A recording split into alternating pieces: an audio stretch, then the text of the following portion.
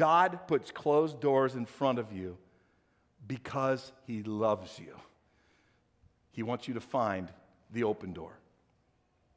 Thank you guys so much for being here. It's Labor Day weekend, by the way. Labor Day weekend. Did you guys realize that today, 17 million people are deciding to take flights over the Labor Day weekend? 17 million. And you're here. And it's good that you're here. It's good that you're here because as of 8:15 this morning, okay, and these numbers have all changed. As of 8:15 this morning, there have been 12,953 flight delays in America over the Labor Day weekend. Almost 13,000, and unfortunately, there's been 717 flight cancellations in America over the Labor Day weekend. That means that there's people that never got where they wanted to go. You guys ever had an experience like that before? You ever had who's had a flight experience where your flight got delayed or canceled? Let me just see hands. Just look around, people. This is our support group right here. Kim and I, we had one of those moments happen. It was back in July, actually. And in July, man, we were on our way to a wonderful, beautiful excursion and experience in the Mediterranean on a cruise with some friends. Come on, somebody. Who would take that right now? Right? Yeah, so I wait till January. It's even better. Then you really feel good because then you can text your friends. You'll be like, it's so warm here. And they're like, shut up, right? And so it always feels good. Always feels good. So yeah, we're on our way, and so we go to Omaha. We spend the night. We got to wake up early, get on this 6 a.m. flight down to Houston, and we take off. And the captain comes on, and he's like, you know, we're gonna try to get there on time, but there's some weather between us and them, and so we might get delayed. And so I'll come back and let you know. Sure enough, he's right, and we get delayed, and they're out there doing the holding pattern, right? And then we finally get released to come in and to land, and so we land and we're late. Not a problem. We're still early enough to make my next flight to Newark, New Jersey, but that flight keeps getting delayed and delayed and delayed and delayed, and man, now we're in trouble because if I don't get out of Houston in time, I don't get to Newark in time to hop on the plane that goes to Greece. Come on, somebody. Greece. That sounds good, doesn't it? So we take off finally, and I'm looking at the app, the United Airlines app, all right? I'm looking at it, and I'm saying to myself, I'm looking at the time, and I'm going, this is going to be tight. Like, we may get there in time. I don't know. And sure enough, man, we're coming in, and we're landing, and we're taxiing to our gate, and I get a notification on my app that the plane to Greece, which there's only one a day, by the way. United goes from New Jersey to this place, or Athens, Greece, where it needed to be. They do one a day, and they pushed off from the gate, and that flight left, and all of a sudden my app goes, your flight has been canceled. And then it comes back and it goes, and you've been rebooked. Now, I'm not just going over just to like be there. We're going to be there hanging out on beaches, but we're going to be on a cruise. Like, I got to get there. Like, this cruise is going to leave. It leaves with or without you, by the way, right? And so United, in their genius efforts to satisfy the customer, has now rebooked me to Greece, but they can't get me there tomorrow. It's going to be 2 days from now. 2 days. I'm in the New Jersey airport now. I am stuck in the New Jersey airport, right? I mean, of all places, that's not really the place that I was dreaming of taking a vacation to, right? I'm just saying. And so here I am. And so I'm like, okay, hey, it's not a problem. Not a problem. I can fix this. I can fix this. So I'm in the airport. I get on my phone and I call United. I'm talking to one of the representatives, and I'm trying to help the representative because I travel enough that I know some things. So I'm talking to her, and we're trying to get this thing figured out. It's an hour-long conversation. It actually ends up being about an hour and 7 minutes. Okay? Yeah. I took a picture of that one. Right? Like, that was worthy. An hour and like 7 minutes, and we're having a hard time because why? You're in July. A lot of people travel in July. Number two, they're trying to book and pack flights, and you guys know already, they don't just try to pack that, they try to overfill that flight, right?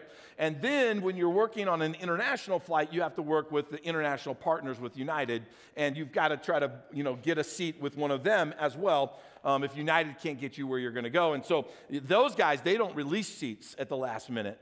And so nothing, man, nothing's happening. An hour and 7 minutes into it, and the lady says, Mr. Baker, I think I got something for you. The flight leaves in 45 minutes. You're in Terminal A. You need to get to Terminal C. Okay? And I'm like, okay, all right. We can do this. Thank you so much. This is going to be awesome. And we're making our way from Terminal A to Terminal C for this international flight. And I'm trying to check in with my app, and I can't get the boarding passes. And to get on this flight, I'm going to have to go back through security again. But you can't go through security unless you have the boarding pass. So I was like, okay, I got to get this thing. So I go up to the United counter when I get to Terminal C, and the lady looks at me and she says, sir, I'm sorry. We're going to have to rebook you. There's no way I can get you on this flight. This flight leaves in 25 minutes. And you got here too late. I'm like, I got here too late? Like, United gave me the ticket. Like, I'm here on orders of United Airlines, right? Like, let me on this flight. And she basically just says to me, I'm sorry, but you are not getting on this flight. You're going to have to rebook. And man, I'll tell you what, I am like, my blood pressure went from here to there somewhere. You guys know what I'm talking about? You guys ever have those moments where, like, I don't cuss, but I do use Christian cuss words.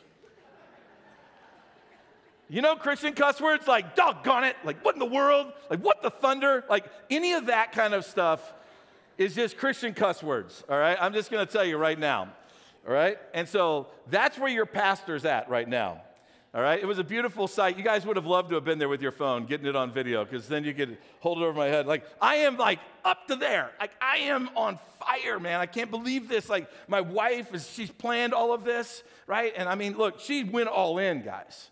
Like, the suitcase, we borrowed a suitcase from a friend because we didn't have a suitcase big enough for the excursion. I'm thinking to myself, the excursion is to the beach. How about a swimsuit and a T-shirt, somebody? No, this thing's like a mini coffin. I think there's somebody actually living in there.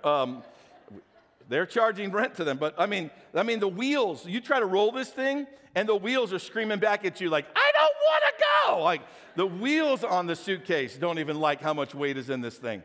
It takes two people to lift it, all right? So I'm just saying, like, we really wanted to go on this thing, and now we are sitting on cold concrete in New Jersey. Because we're sitting at the part of the airport where you bring your bags to check in. You know that part? Because that part doesn't have restaurants. That part doesn't have the coffee shops. Not where we were at. There's no restaurant, no coffee shops, right? There's nothing, there's no chairs. There's cold concrete, and we're sitting on it. And I'm back on the phone with United. You guys royally, like, screwed this one up. So we've got to fix this, and we got to fix it now. My wife is sitting next to me, and she's not happy, right? Like, that's just what you do, right? That's what you do. It's not true. My wife's over there. She's smiley. She's all happy. My wife's amazing in moments like this, right? She's amazing in moments like this. I'm the disaster, all right? And so, anyways, I'm sitting on the cold concrete, and I'm on the phone with them, and an hour-long conversation. I mean, we're trying to save the vacation, guys. An hour-long conversation, and finally the lady says to me, sir, I'm sorry. There is no way I can get you there in time for your cruise. So the next words my wife hears is this: just cancel the flight. And we're going to cancel the cruise. And that's what we do. So now I'm sitting on cold concrete in New Jersey with no plans, with no flight, and by the way, no bags either. So now I have to go down to the baggage claim department and tell them, hey, here's my 2 tickets. I have 2 bags, one of which I don't even want. It's too big, right? But I got 2 bags. It takes 2 hours to get the bags. I don't know if you've hung out in the carousel luggage area, very long, but there's no seats in the carousel luggage area, right? It's all meant for you to get your bag and get on with yourself, right? So we're sitting on cold concrete in New Jersey again for 2 hours waiting for that bag. We finally get that bag. We hop in an Uber, and we get our way to the hotel. And, by the way, United paid for the hotel. Wasn't that nice of them? So we're in the hotel, and then we come down to the restaurant because we haven't eaten. We started at 6 o'clock in the morning in Omaha. It's now 10 o'clock at night in New Jersey, and we're eating some food, and I just simply look at my wife, and I say, honey, what do you want to do? Do you want to go home, or do you want to go do something else? She's like, well, if we did something else, what will we do? And I was like, well, we're already on the East Coast. My parents live in Florida. What if we just go down to Florida and hang out with my parents for a couple of days? And she's like, oh, wow, could we do that? And I go, well, why don't you call my parents and see if we can come? So Kim calls my parents to see if we can go. I get on the app. Again, it's very painful at this moment, but I get on the United app to see if there's any tickets. And sure enough, there's two tickets, and we buy the 2 tickets, and my parents say yes, and so we sleep. The next morning, we wake up, and we're excited, right? But there's a little bit of excitement. We're still kind of on this, like, man, we don't get to go where we want to go, but we got a little excitement. We're going to go do something. And we flip the news on, and what's happening that day? The computer crisis crash of all the airlines is happening that day. And now I'm stuck in New Jersey? That's not happening. So I told Kim, like, let's hurry up, get ready. Like, we're going to the airport now. And so we got there, like, super early. We get all checked in, and then all of a sudden they go, hey, your flight's going to be taking off on time, by the way, at gate, like, A24. Because we're back in the A concourse. There was some PTSD right there. I was going to tell you that right now. Right? We're back in the A concourse, and we're at A24, and there's all these people standing around because on the sign it says this, the flight's going to Minneapolis. That's not where I'm going, folks. I'm going to Southeast Florida, right? And so everyone's standing around. Everyone's confused. No one knows what's going on. And then all of a sudden, phones all over the place. Bling, bling, bling, bling, bling, bling, bling, bling, bling, bling, bling. You see people like pulling their phone out, and they're looking at it. And then this whole herd, kind of like Charlie Brown, okay, when the Charlie Brown cartoons when they played football. And the ball went there, and all you saw was this like dust bowl. And then the ball went there. All right? All of a sudden, in the Newark airport, A24, everyone's moving to A27. No joke. It was just like that. It was like a herd of people. And we're all sitting, and we're there, and people are starting to line back up, and we're at A27, and then bling, bling, bling, bling, bling, bling, bling, bling, bling. Everybody to A29. Everybody to A24. Everybody to A27. Back to A29. Is that true? Finally, we took off. It was a miracle. I have no idea what happened there, but we get there, it's late. It's like, let's just get a little bit of food and let's go to sleep. That took all day. I was supposed to get there around noon. That took all day. We get there, we eat some dinner, and then I'm in my parents' house, and I go to sleep. I wake up the next morning. I get a cup of coffee. I'm sitting in the living room, drinking some coffee, looking at flights, reading about people's horror stories of their flights being canceled, and they're like all over the world, stuck.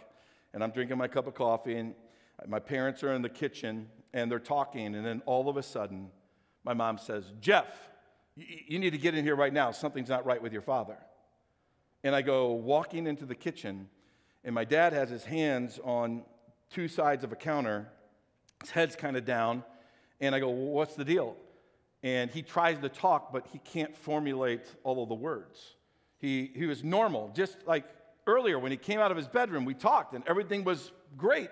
And now he can't say certain words, and he can't formulate certain sentences. And he's kind of confused, and he doesn't know. So I get him, and I walk him back over into the living room. I sit him down on the couch, and I start asking him a couple of questions really quick, and I quickly discover, yeah, man, wow, we've got a serious problem. And we lay hands on my father, and we pray for him in Jesus' name that God would heal him. And immediately after that, I say, let's take him to the emergency room right now. Let's go. And so my mom goes, well, he uses the VA, and the hospital's 30 minutes away up in West Palm. And I go, well, I use the VA. That's my primary source. And so we're not taking him up there. That's too long. We don't have that kind of time. We need to get him to a closer VA, of which my mom said, well, look, he uses the VA. So, are we going to be able to, what about, can we afford that? I go, look, I'm just telling you, they're going to take him into any emergency room. So I was there, had this knowledge. We get my dad in the car. 5 minutes later, we're at the emergency room, and they're checking him in, right? And they're finding out what's going on, and they get him back into the back. And then quickly after that, they're moving him into the neurological ICU. At this particular hospital, they had multiple different types of ICUs. One of them was for obviously this brain and nerve trauma, neurological ICU, and they get him into there. And my dad is there for like 4 days while I am in Florida That's when I realized, guys, it wasn't United that canceled my flight. It wasn't United Airlines that canceled my cruise. It was God himself at work, putting me right where I needed to be, right at the very moment I needed to be there. 4 days later, my dad gets out. It's like as if nothing happened. Like if you met my dad today, you would talk with him, and it was as if like no stroke ever took place in his body. He's back to golfing, the whole works. I took that picture just to make sure everybody knew. He's alive. He's okay. All right? He's giving the nurses about a lot of fit. He's telling a lot of jokes. Right? But that's when I realized, guys, God, you were in the midst of this. You were the one directing my steps. This happens for us all the time. So I'm here today, not to tell you a story of my travel woes. I'm here to tell you a principle about God. Here's the principle. I'm here to tell you today that Proverbs 16:9 is true. Here's what it says. We can make our plans, but the Lord determines our steps. Come on, somebody. Like, you see what I'm saying? We made our plans. My wife and I, we made our plans. But my plans, they're not more important than God's determination of my steps. And for your life as well. Like, this is where we live. We live in this world where we make plans, which we ought to make plans. But we have to realize that our plans need to be held like this. Because God determining my steps of where I go is always going to put me in a better place. So your plans are not always going to work out. But what you have to come to the conclusion on is that God's determining of your steps are always better. Here's the reason why. One of the things God's doing in determining your steps is he's protecting you from you. Like, we like to blame a lot of things on the enemy, but let me tell you your worst enemy, you. And many times he's protecting you from you. Why? Because we dream all of these thoughts, and we have all of these unmet expectations, and we have all of these desires that are not even what God wants for our life. And when God closes these doors, when God says your plans are not going to happen, instead of getting ticked off and mad at God, where our hearts should go is say, okay, well then God, what in the world's going on? Can I just say this to you? I didn't learn that lesson until after that vacation. Like, look, well, follow this. When I'm the lead pastor of this church and managing this church, there is an increased sensitivity in my heart. Why? Because I know that I'm in a seat of ministry, and there is a great responsibility. Can I just say this to you? That when I went on vacation, I realize now, I checked out of that. I kind of went on Jeff mode. I'm on vacation. Like, when I'm in ministry and when I'm in this seat, yeah, God, I am super sensitive. But when I went on vacation, I checked out of that and went on to Jeff mode. And that's why I'm standing at the counter and I'm upset and I'm ticked off and my blood pressure's through the roof. I'm not on, Holy Spirit, how are you leading and guiding me? I'm over here on Jeff mode. Can I just say this to you? We don't ever get a check out of, Holy Spirit, you're leading and guiding me. Because when you do, you'll always be disappointed in yourself. Take it from me. You see what I'm saying? Like, it's a difficult spot to be in. So here's what we have to do. We got to fight to stay in the attitude of the Holy Spirit, you're leading me and you're guiding me all the days and all the minutes of my life, whether I'm going on vacation or I'm drumming up the next biggest deal that's going to make an impact for your kingdom. It doesn't matter where you're at or what end of the spectrum you are in. When you're making your plans, whatever plans those are, we need to understand that, God, you're the one who is leading my steps. Guys, sometimes when your plans don't work out, you don't always know why they don't work out. Sometimes it takes a year later before you really ever discover. Have you ever had those moments where I had a plan, I wanted to do something, but a year later you discovered, wow, I'm really glad that didn't work out, and God, you had something better for me? See, for me, it was 24 hours later. What kind of faith does that take? It takes no faith 24 hours later to discover, oh, I see, God, why you closed the door. I'm not standing up here as some kind of man of great faith in front of you right now. I'm standing up here as a man that's telling you about my travel woes that discovered a spiritual weakness in me. And I don't want that spiritual weakness in me, right? So I'm not standing up here trying to proclaim I'm some like great dynamic spiritual leader in this moment. No, I failed in this moment, but I'm failing forward. I'm failing forward. I'm recognizing, like, look, don't be so quick to check out of Holy Spirit, you're leading me, even if you're on vacation. Okay, are you with me on that? All right, here's another one. I'm also here to tell you today that this is true. Revelations 3:7. Listen to what God says about himself. He says, what he opens, no one can close. And what he closes, no one can open. This is a requote from the Old Testament in Isaiah. But look at what it says about God. When God closes a door, when God closes an opportunity, he closed Greece on me, right? He closed the cruise on me. That's closed. No matter what I did, no matter how many phone calls I made, no matter how upset I got, no matter how many solutions I could come up with, I'm not going to kick open a door if God closed it, because if God closed it, it's closed. But if God opened one, then nobody can ever close it either. Have you ever found yourself in a place where you've been banging your head against a closed door from God, only to be frustrated, upset, your faith is challenged, it's a season of life that you just don't even want to be in? Have you ever found yourself in a place where you're banging your head against something and you're wondering, why can't I make this happen? I know I always make this happen. Like, why can't I go here? Why do I have opposition? Why all of a sudden, when I made all these plans, now I don't even have the money to follow through with it? Why is it that this business deal is going south? Why is this partnership falling apart? Like, have you ever found yourself in a spot where the door is closed and no matter what you do, you can't open it? Because if you have, you know the frustration. But what you have to realize is that God closes doors so that you will find his open door. Can I just say this to you in life? That in life, here's what you're going to discover in your spiritual journey, trying to know and hear the voice of God and follow his promptings. What you're going to discover is that you're going to run into more closed doors than you run into open doors. Closed doors, they do something in us. They test our obedience to God. They test our sensitivity to hearing his voice. Do you realize that in life, if all you ever discovered was open door, open door, open door, open door, you would never even be asking the questions, why? You would never ask the question, why? Like, why, God? Why the pain? Why the sorrow? Why the difficulty? Why the challenge? Why am I doubting myself? Why am I going through this depression? Like, why? Like, and when you ask the question, why, to God, did you realize that's probably one of the most spiritual questions you could ask? Because now your heart is in a position to hear. Most of our interaction with God is telling him what I want, telling him what I need. God wants you to be in a position where you are open to listening to what he wants to share. So the most spiritual question you could probably be asking is the question of why. Why, God? Why is the door closed? Why is this opposition facing me right now?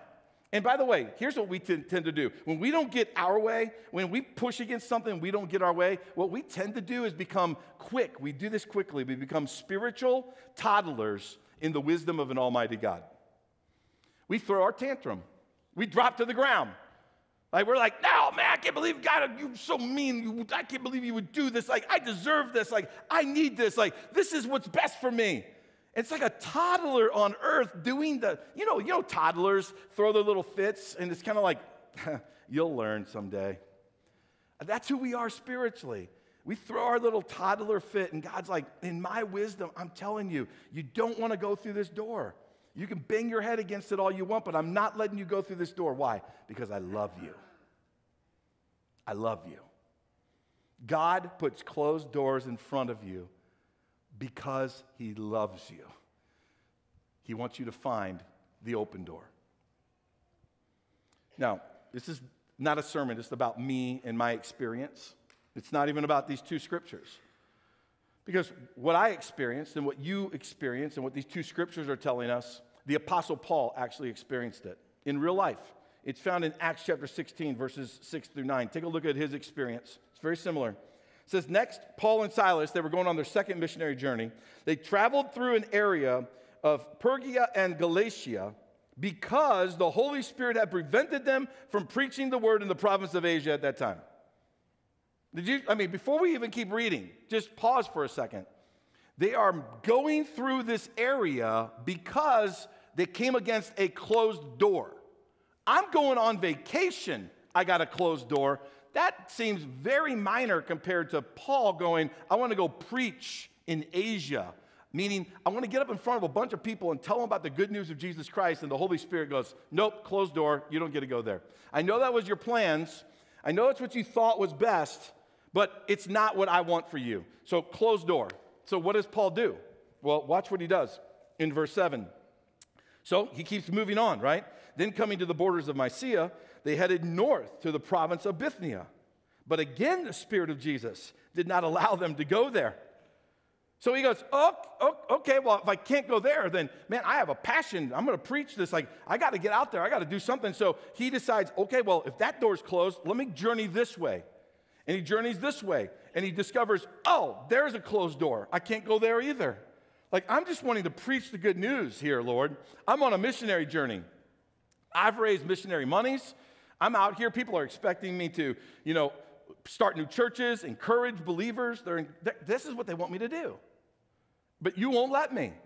So what does he do? Does he quit? Does he throw his tools in? Does he, just pack up his bags? Does he just check into a hotel in some little village and go, well, you aren't going to let me go. Well, then I'm not going.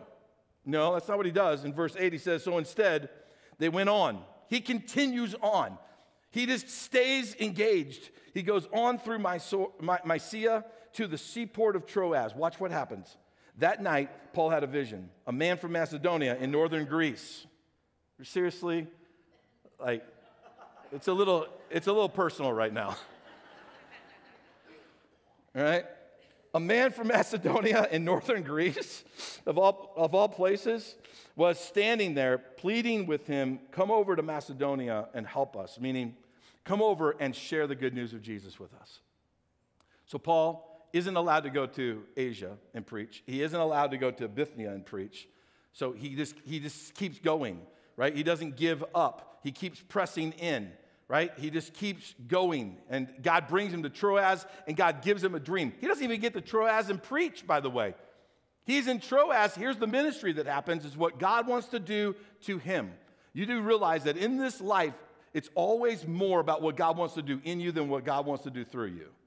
And here's a perfect moment of it. It's less. I didn't bring you to Troas to preach, Paul. I know you can do that. I didn't bring you there to start a church. I know you can do that. No, I brought you here, and you're going to sleep. I'm going to give you a dream, and the next day you're going to hop on a ship, and you're going to go over to northern Greece, and you're going to preach there, and I'm going to do something that's going to blow your mind away. So Paul doesn't quit. He doesn't complain. He just keeps moving, and here's what he does. He makes himself available for wherever God wants to lead him. So in wrapping up this message, 2 questions that you probably are asking, you've asked yourself, or you're soon going to be asking. What do you do when your plans aren't working? What do you do? What do you do when your plans aren't working?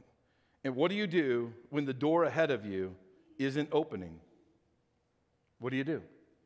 I think the Apostle Paul's got some great life illustrations for us. When your plans aren't working and the doors ahead of you are not opening, don't quit or doubt God. Apostle Paul, he doesn't quit. He doesn't doubt God. He doesn't just throw in the towel. He doesn't go, well, man, it's frustrating. Like, I'm bringing Silas along. I'm trying to teach this guy what it means to, like, listen to the voice of God. And, God, you're playing games with me? Like, I'm just throwing the towel in. Like, don't play games with me, God. No, he doesn't do that. He doesn't get arrogant about it. Right? He doesn't start doubting the goodness of God. He doesn't start doubting that God loves him. He doesn't start doubting that he's hearing the voice of God. No, he just recognizes, this was my plan, it didn't work. This was my plan, it didn't work. Oh, this is your plan. So he doesn't quit. He doesn't doubt. Don't doubt God because your plans aren't working. Don't doubt God because you keep banging your head up against a closed door. Look for the open door. Keep moving forward. This is the first thing that you see him doing. The next thing is this. You got to hold on to faith, and you got to keep seeking God. When the doors aren't opening and your plans aren't working, like, hold on to faith and keep seeking God. This is what Paul did. He was a master at it. He led his life like this. This is my life, God. Where do you want to take it? Oh, it's not there? Okay. Oh, I'll go. No, it's not there. Oh, it's not there. Oh, it's here? Okay. Here's where I'll flourish. Here's what we do. This is my life, God, and this is what I want you to do with it. Anytime you come to God with, this is my life and this is what I want you to do with it, let me just say this to you. You're more often to run into the brick wall than ever before. When you live your life like this is my life, what do you want to do with it? You might run into a closed door. That teaches you. It teaches you to have the conviction of the voice of the Lord. It teaches you to have like the stamina spiritually to keep moving forward. And so you go over here and you run into that closed door, and it teaches you obedience. And it teaches you a greater sensitivity to the voice of the Holy Spirit. And then you move over here and God goes, yes. And you flourish there. You're just willing to give yourself.